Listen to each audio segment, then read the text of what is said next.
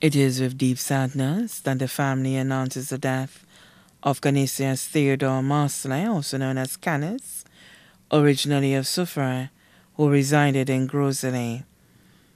He passed away on Wednesday, 17 May 2023, at the age of 63.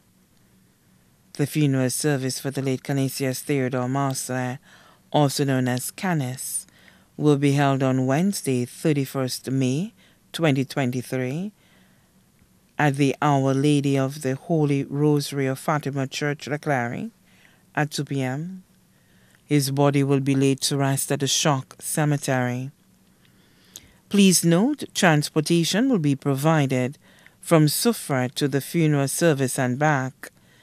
Please contact Gina at mobile number 733-1615, 733-1615 to confirm your space by Monday, May 29, 2023. The body now lies at Lazarus Funeral Home, Vidwatay, Castries. May he rest in perfect peace.